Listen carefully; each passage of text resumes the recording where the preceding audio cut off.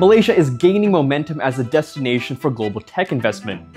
Tesla has launched its best-selling Model Y in the country and is rolling out a network of ultra-fast superchargers with an investment of $13.5 million.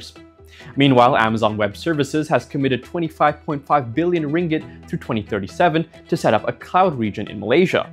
But this wave of opportunity comes with an urgent question. Do we have the talent to keep up?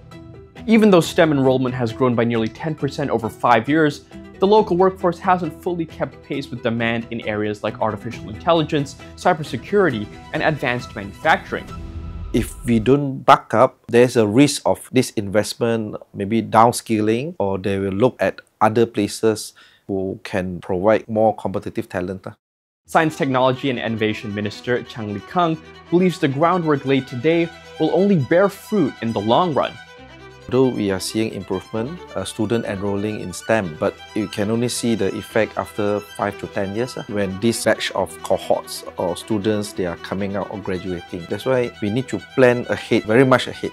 To bridge the gap, short-term solutions include hiring foreigners and upskilling programs, not just for engineers, but also for non-STEM graduates picking up coding, AI, and robotics. Collaborations across ministries and institutions aim to realign education with evolving tech needs.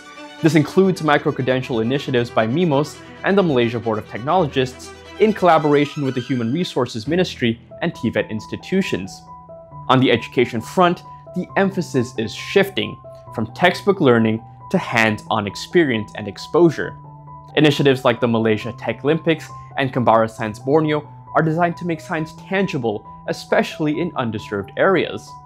I think it has to be very interactive so that they can see the connection between real life and also theory. Despite these efforts, Malaysia continues to face a brain drain. Graduates, especially in fields like engineering, are lured by higher-paying jobs overseas, often earning several times more across the border.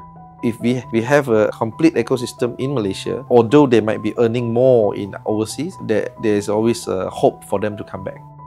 The road to becoming a high-tech, innovation-driven economy doesn't just depend on big names like Tesla or Amazon. Chang believes it depends on whether Malaysia can build, inspire, and retain the people behind the tech. Danish Rajareza, FMT.